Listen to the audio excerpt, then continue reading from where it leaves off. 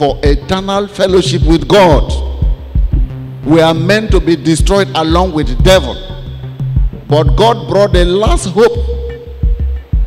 And if we reject this last hope, that is the sin we have committed that has completely robbed us of the opportunity of being with God. And what is that? The Word of God convicts us of sin, in the sense that if we reject Christ, that is brought to us as our last hope, it means that there is no more solution to our sin problem. We definitely shall go to hell, and we shall be cast into the lake of fire.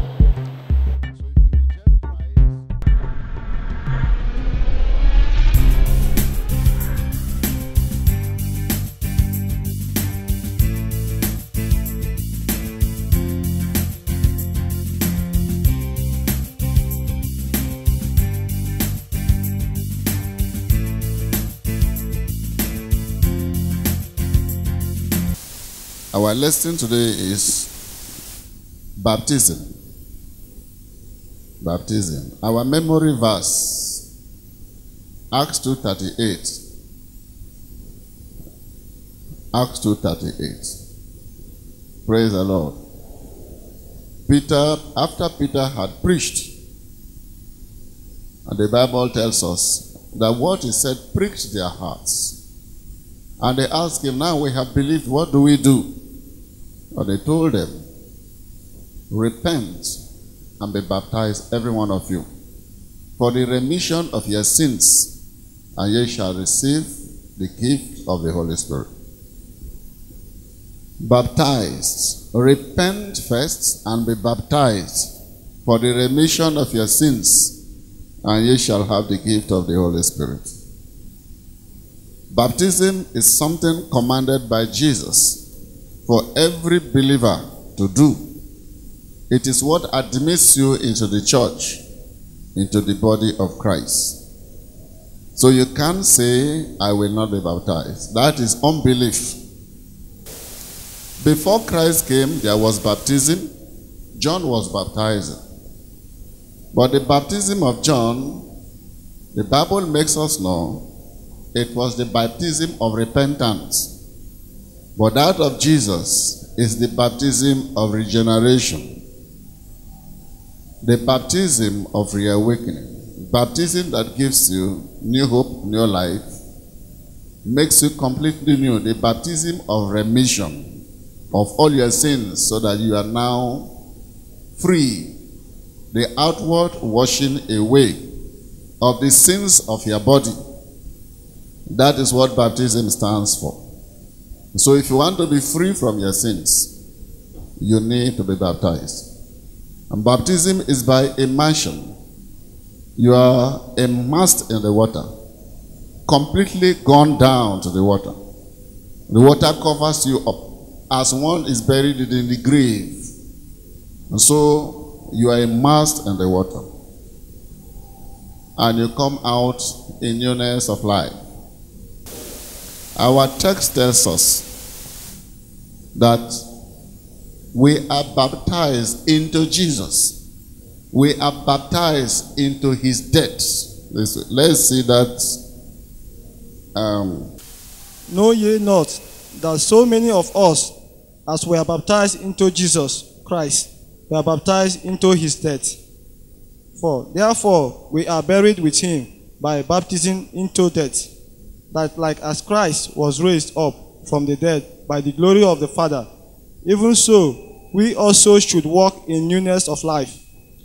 5. For we have been planted together in the likeness of his death, we shall be also in the likeness of his resurrection.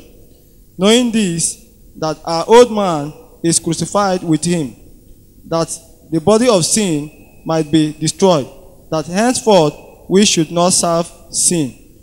For he that is dead is freed from sin. 8. Now if we be dead with Christ, we believe that we shall also live with him. 9. Knowing that Christ, being raised from the dead, dieth no more. Death had no more dominion over him. For in that he died unto sin once, but in that he liveth unto God. 11. Likewise, reckon ye also yourself to be dead indeed unto sin, but alive unto God through Jesus Christ our Lord. Everything is done by faith, and that is why here the verse 11 say, likewise, reckon ye also yourselves to be dead indeed unto sin, but alive unto God through Jesus Christ our Lord. We are baptized. We are baptized with Jesus. Praise the Lord. This is what the Bible is telling us. We are baptized into his death. And if you look at 1 Corinthians 15, Paul tells us, if the dead rise not, why do we need to be baptized to a dead body that rises, that rise not? Then our hope is in vain. But there is something that makes us be baptized into his death. We gave up our sinful body to be married with the dead body of Jesus, to be united with his dead body, to be partaker with Christ of his death and of his burial, so that we are united with him in his death, in his burial. And our old man, our body, we have made our body to be married with his dead body. And we left the world. We left the world. We are dead from the world. Dead from the old. Dead from our sinful life. We despise our tastes and habits. Forsook all. Abandoned our old life that was problem to us. Because there is something we had which made us took this decision.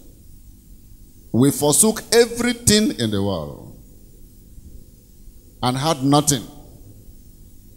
Dead men in Christ, buried with him by baptism. And because we are united with him in his death, and we are buried together with him by baptism. And so we came out with him by the operation of God in newness of life.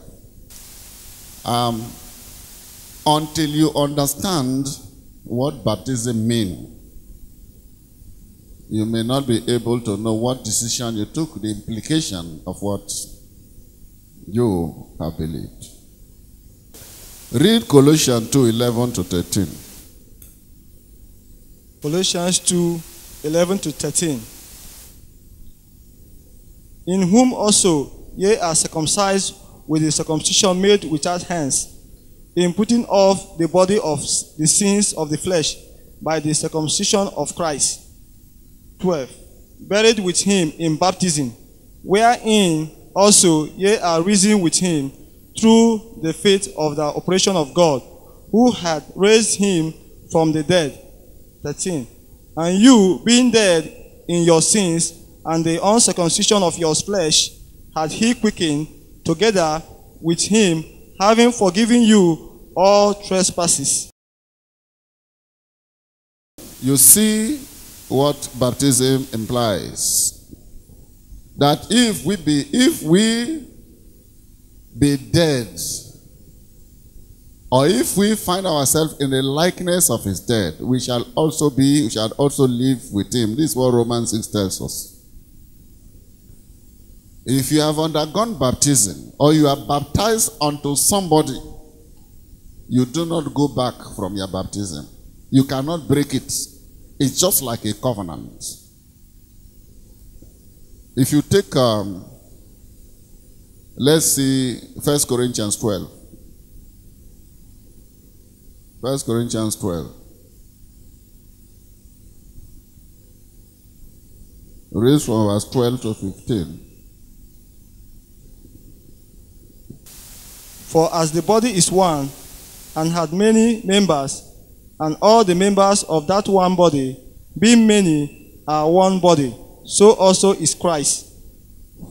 For by one Spirit are we all baptized into one body, whether we be Jews or Gentiles, whether we be bound or free, and have been all made to drink into one Spirit.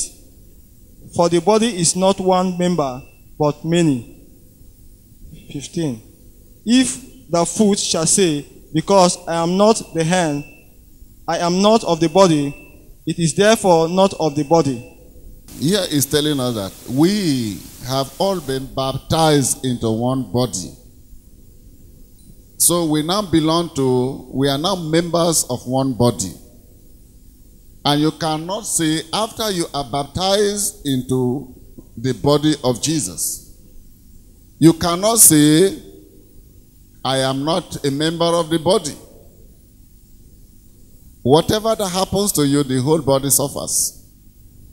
So you are always a member of that body. And any attempt to exclude yourself from that body will lead to very disastrous consequences.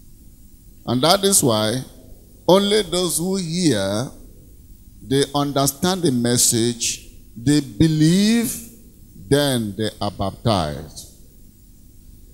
They are baptized to show their oneness with Christ.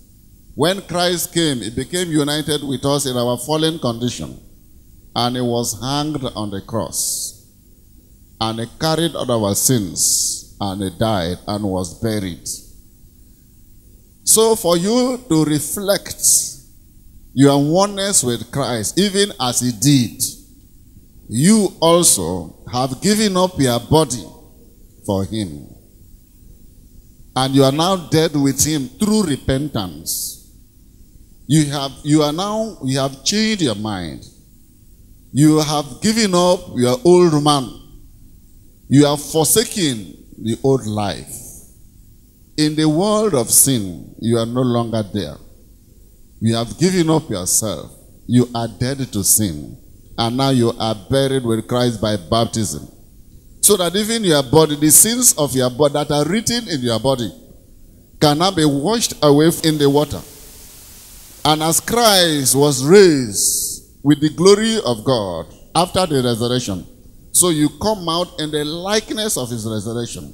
You come out in newness of life. You are completely new. No record of sin is levied on you anymore. You are a new creation. And that it is we that should have the understanding, have the belief of what we have become after baptism. And after you are baptized, you have been baptized into the body of Christ to be one, because you have resurrected with Christ and been married with him. And that is why his spirit is now your spirit.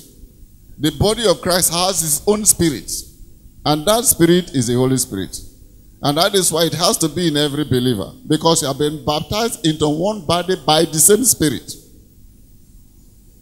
And when you find yourself in that body, foolish, like the Bible says, oh, the dog has gone back to his vomit. What mighty thing, what privilege, or what a privilege is it that you are now called a member of the body of God? Or your body is now the temple of God. Your body is the body of Christ. What other thing do we really desire to have in this world that is greater than that? That everything that is in Christ is your own. Because you are his body, united with him. And his life is your life. And that is why you walk in his name. You are no longer yourself of the past. You are an offspring of God. You are a member of the body of Christ. And you know, if you cut yourself off from that body, you know what is going to happen to you. What hope have you again? And that is why If you look at the baptism with which the people of Israel were baptized, and if you see what they did and what happened to them, then you can understand. The people of Israel were in bondage in Egypt, and Pharaoh wounded them